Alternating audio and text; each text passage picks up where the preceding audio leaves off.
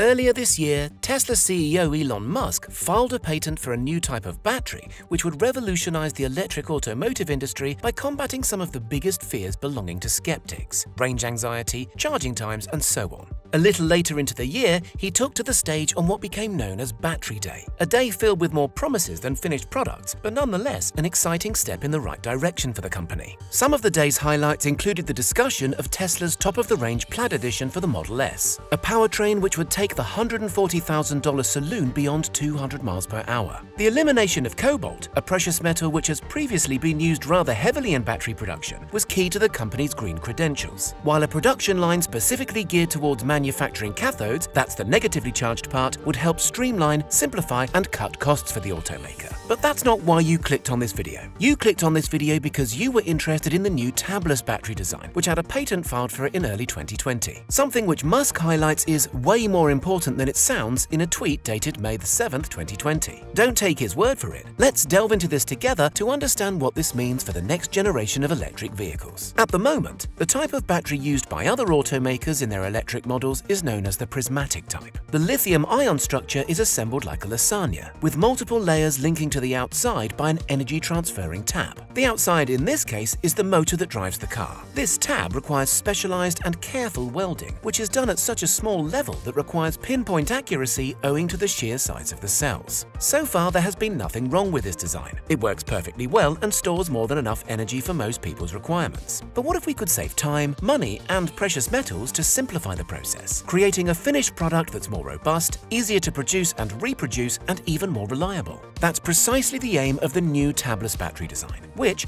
instead of requiring specialized and complex welding processes, requires no welding at all. The design uses bumps, spikes, ridges, and cavities which help layers attract to one another naturally. These new cells measure 46 by 80 millimeters, hence the name 4680. They're bigger than the current cells too, which brings added benefits. A larger battery, compared to a smaller counterpart with identical chemistry, costs less to manufacture due to the convenience of working at a larger scale and has a higher energy density. In fact, the figures talk for themselves. 5 times more energy capacity and 6 times more powerful, resulting in a 16% overall range increase. That's almost 50 miles added to a car capable of traveling 300 miles. The cost to manufacture these cells reduces by 14% per kilowatt hour. There's also less ohmic resistance in the tabless battery design, which is due to a shorter distance that needs to be traveled by the electron, 50 millimeters, down from 250 millimeters. This will be especially useful for supercharging, because less resistance will allow the car to charge its batteries at a faster and more stable rate without damaging the cells, adding more miles for each minute of charging.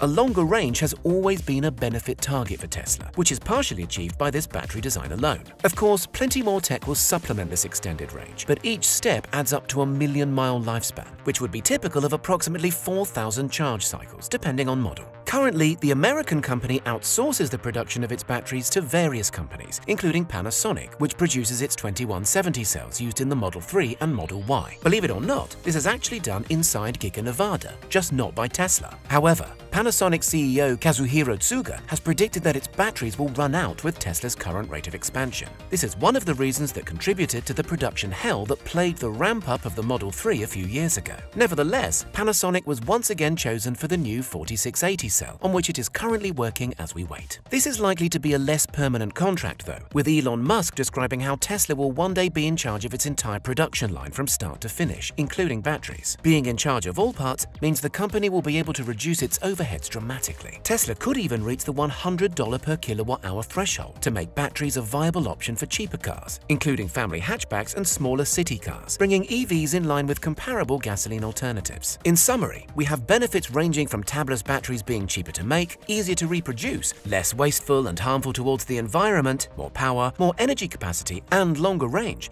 And these are just some of the benefits that we've been able to think of. Let us know below if you think of anything on top of this. But nothing in the world comes with 100% success, including this latest design. Although requiring an overall smaller amount of space per kilowatt hour, the tabless battery will be less flexible than what is currently used. This likely means that, at least in certain models, if not all, they will be fixed in position and non-removable, a concept concept similar to what we've seen tech giant Apple use with its smartphones, tablets, laptops, and smartwatches. All's well, ends well. And we hope Tesla will consider the environmental impact that this may have. Although preventing and restricting access to third parties, we would therefore expect Tesla to have its proprietary access mechanism, allowing for servicing and even battery swaps where necessary, which helps promote the longevity of the cars. Auto manufacturer cum tech company Tesla plans to increase its battery output by 10% in a little over a year. By 2022, Musk expects the company to be generating in the region of 39 kilowatt hours. This, though, is nothing compared to the long-term goal of a 100-fold increase in the decade leading up to 2030, resulting in an output of 3,000 gigawatt hours. Yes,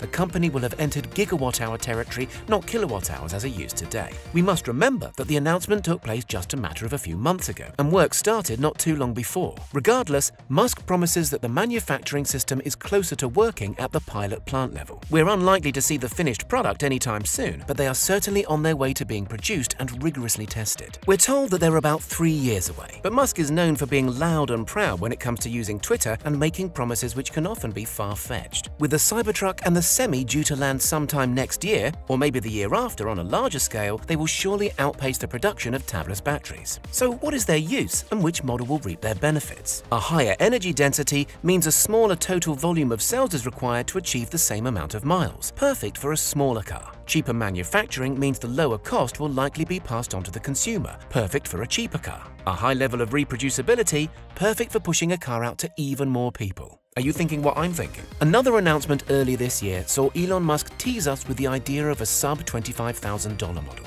Something really for the masses. Currently, the battery pack costs upwards of $10,000 in an electric vehicle, which has obstructed the dream of bringing a truly mass-market EV to fruition, but things are about to change. Tesla is currently leading the way with battery technology and is light years ahead of its competition when it comes to real-world affordability and cost saving. I just hope that the huge success of the Model 3 has given the company enough money to channel into an even cheaper model that we will all be able to drive one day. What do you think about the new tabless battery design? Maybe you're sold on the fact that there will be less waste, less precious materials used in the first place, and higher efficiency. Or maybe you're not entirely keen on the fact that the company may potentially look at fixing the battery permanently into any future models.